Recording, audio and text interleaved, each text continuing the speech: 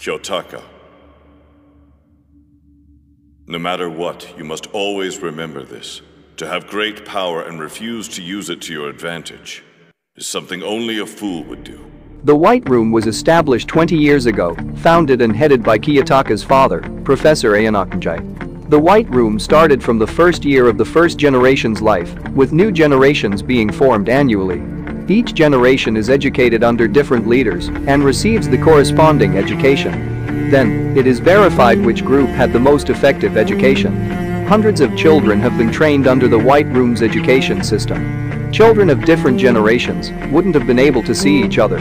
Although they were in the same facility, they did not know the appearance and names of anyone else but themselves. Most of the children raised in the White Room have their own problems, and so, they cannot be put to good use like contributing to society outside that facility.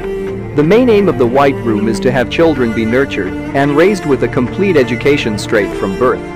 Furthermore, the White Room is a special kind of facility whose ultimate goal is to raise all people unto equivalent superiority. It is a place where they seek to prove that the limits of humanity are decided not by one's own genetics, but by their environment in which one is raised in. In other words, they want all people to harbor and develop outstanding talent, not just those blessed with excellent genes like Ichika. In this case, the fifth and sixth generation of White Roomers are among those who happen to survive until the very end of their education, when there are some like them with the potential of producing great results. Ichika Amasawa notes how the classrooms, the corridors, are assigned living chambers. Everything was a world of pure whiteness. According to Kiyotaka, during a meeting between him and his father, he had said that the White Room was perhaps the most efficient place in the whole world to raise a human. However, not everything could be taught there, as it was an institution that threw away anything unnecessary to the extremes. In volume 11.5, Kiyotaka stated that the White Room has had 19 generations of students in total, with each generation forming annually. Kiyotaka is from the demonic fourth generation, which had the hardest and most cruel course of all generations. Kiyotaka has also confidently stated that, when it comes to the White Room, he is the best student to ever come out of it.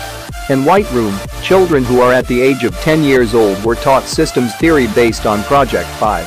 And by the age of 11, it was said that they also end up learning about the theory of relativity based on Project 7. Fourth generation focus on pure individualism. None of the previous generations and after could surpass the last survivor of fourth generation.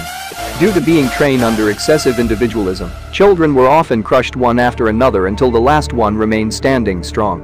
Kiyotaka alone had a huge impact on the entire White Room. The goal of the White Room wasn't to create people who could become number one.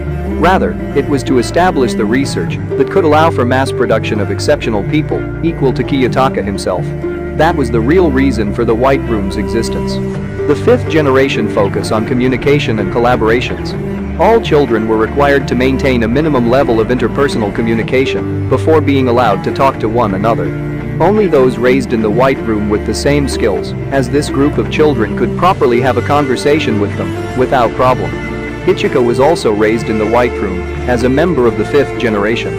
It was later revealed in her monologue that she was born using in vitro fertilization, as test tube IVF babies from her parents, according to her, are said to be geniuses. Now, in the latest volume, 4.5, Ayanokoji's second year, it has been proved that Ayanokoji can actually play piano. I will just narrate that part. I sat back in my chair and opened the keyboard lid. "What are you doing? Don't tell me you can play the piano," said Chabashira-sensei. Without answering any questions, I ran my fingertips over the keys and began to play a tune. When I finished playing, Chabashira applauded without seeming to. "I'm no musical expert, but that's brilliant. Even with practice, I'll never be able to play at that level. As I recall, the song you just played."